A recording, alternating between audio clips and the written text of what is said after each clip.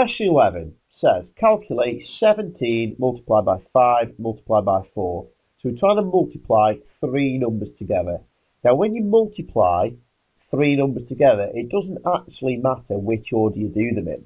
So you could do 17 times 5 times 4, or you could do 5 times 4, then times it by 17. You can even do it backwards. You could do 4 times 5 times 17, or you could start in the middle and do 5 times 17 times 4. It really doesn't matter. You'll get it the same answer whichever way you do it. So what does matter is that we are careful in our calculations. So what we're going to do first is we're going to try 17 times 5. So 17 times 5, column method, plenty of space to work out here. 5 times 7 is 35, put your 5 in, carry your 3. 5 times 1 is 5, plus that 3 is 8. So 17 times 5 is 85. But now we need to times that by 4. So 85 times by 4.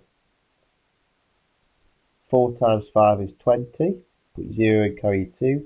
4 times 8 is 32. Plus that 2 is 34. So it looks like the answer is 340. So that's what I'm going to write in this answer box here. However, it would be a shame to leave it there. We have actually answered the question now, but we're just going to prove that it doesn't matter which way round you do it. So we could have done 5 times 4 first.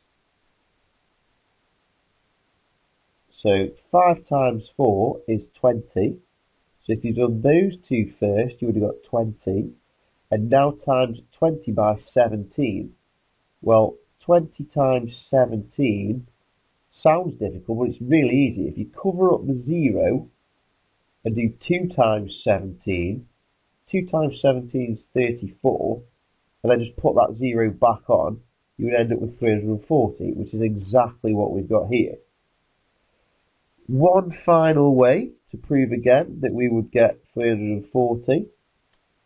If we did 17 times 4, which we haven't done yet, so 17 times 4, 4 sevens are 28, 4 ones are 4, plus that 2 is 6, so that's 68. And then we'd have to times 68 by 5, because that's the only one we haven't used yet. So 68 times 5. 5 eighths are 40, put your 0 and carry your 4.